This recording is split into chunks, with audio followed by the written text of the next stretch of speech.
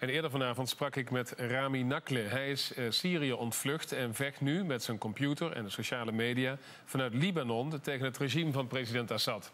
Wat hoort hij op dit moment van zijn bronnen in Syrië?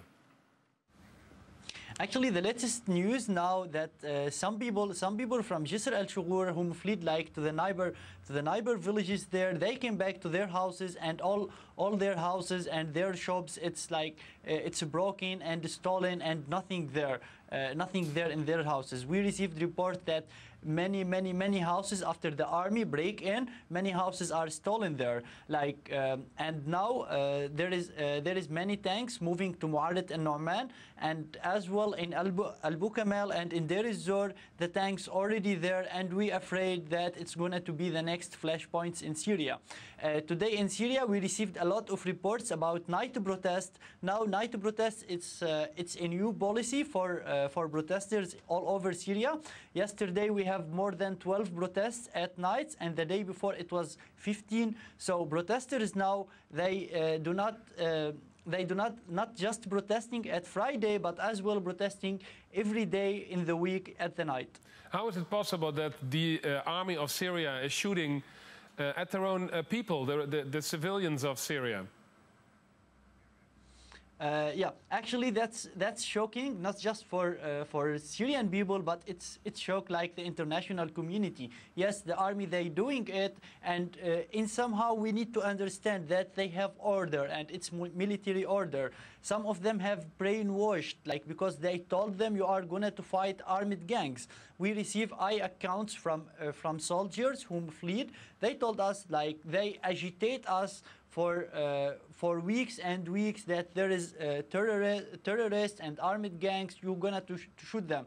And finally, when they in the ground and they face just peaceful protesters, many times they are carrying flowers for them, and they get military order to shoot the people. Some of the soldiers refuse to shoot. But as we understand and as we know, like inside any military unit in Syria, there is a unit of secret police. This unit is responsible to kill anyone refused to obey order. And this is what's happening all over Syria. Many soldiers refuse to do this, and they pay the price by their life. The uprising is now in its third month. Do you have any chance, because President Assad is merciless in killing the uprising? I think the president doesn't have any chance, but absolutely the protesters have all chances, because as you said, we are now in the third month of the protest, and now it's more than 60 places. We spotted last Friday more than 60 places of cities and towns went down to protest. And it's getting wider and wider all over Syria. I think this regime doesn't have the chance, not the protesters anymore. And this regime, I do believe really it's just a matter of time from now on, because whatever he did and does, it just already he burned all his cards. This regime burned all the cards they have, and they did not manage to stop people from going down to protest.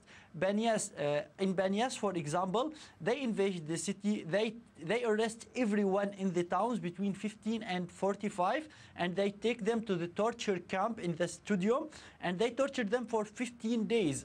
And after that, after the military went out, people went down to the street and protest again, and some of them cannot walk very well because of torture. So they will not manage to break the Syrian protesters' will. There is still this is obvious all over Syria. Yes, there is still no help of the international community, like in Libya, for example, where the revolutionaries get help from NATO. Are you disappointed that there is still no international help? Actually, I'm disappointed by the international community, but we did not ask for military aid or bombing the Syrian army. Absolutely, so far we do not ask for this option, and I think this option is not an option for us at all. We started this revolution peacefully, and we will keep it like this, and we will end it like this, whatever the price were. Yes, many people are dying, but we do not want to take this revolution to the next option. Yes, I'm disappointed by international community because they can put more pressure on the Syrian regime. Till now, the international community does not delegitimize Assad, and they should do it now because the time is up. No one can kill 1,500 of his people and stay have the legitimacy to rule. Absolutely. So we are disappointed from this side. Rami Nakhle from Beirut in Lebanon. Thank you very much. Thank you so much for having me.